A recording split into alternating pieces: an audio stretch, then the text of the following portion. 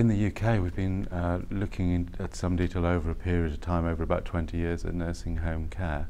And I think the disappointing thing is that very little has actually changed.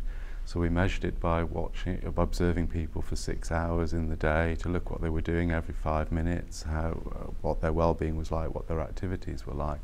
And actually the profile was really distressingly bad. People were spending a lot of daytime period asleep, a lot of it in distress, very little of it actually doing anything constructive or engaging with other people.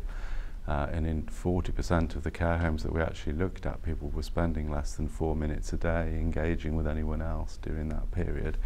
So it feels, firstly, this is quite shocking, but even more shocking that despite a whole load of policy initiatives over the last 20 years, actually this hasn't changed at all.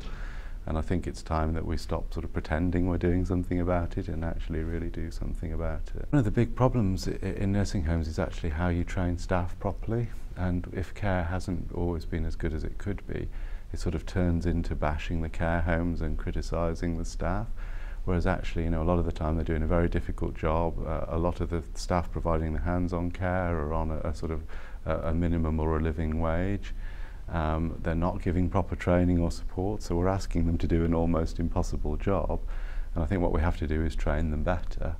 And certainly one of the initiatives to do that has been something we've been doing in the UK called WELD, which is a sort of big care home training programme that we've run across a couple of large randomised clinical trials, and really demonstrated that it does help staff understand what they're doing better, but also it improves the quality of life for the residents with dementia. It reduces their psychiatric symptoms, it reduces the use of drugs, and actually it even reduced mortality by increasing positive engagement with constructive, enjoyable activities. So I think the frustrating thing is that we've got the technologies to make this better, we're just not implementing them. I think it would be very helpful that it was mandatory to actually have proper good quality training. Because certainly in the UK it's mandatory to have training, but there's no requirement for that to be evidence-based or of good quality, and what often happens is it's very cheap and short training that isn't actually helping address the issues. So I think the requirement for mandatory high quality training that's approved through some more rigorous process would be very good. I think one of the other challenges is how we actually monitor the quality of care. And one of the kind of shocking things in a way was that of the 24 care homes where we did this detailed evaluation and showed that all but 2 of them were in need of much or radical improvement, that all of those care homes had been rated as adequate or good through the CQC process, which is the monitoring process of quality in the UK.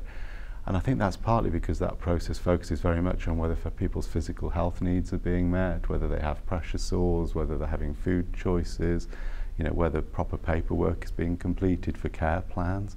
So all of those things are important, but the problem is it doesn't capture what the real experience of the person with dementia is living in the care home. And I think that process needs to reflect those social and emotional needs as well as the physical care needs.